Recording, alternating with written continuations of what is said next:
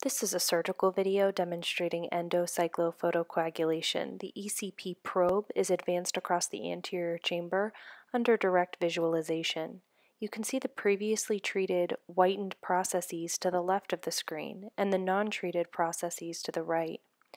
The ECP probe is advanced towards the processes and the laser is directed from the apex of the process towards the base, with whitening and atrophy noted immediately. Bubble formation is noted with significant energy applied. The lens capsule is visible throughout the treatment.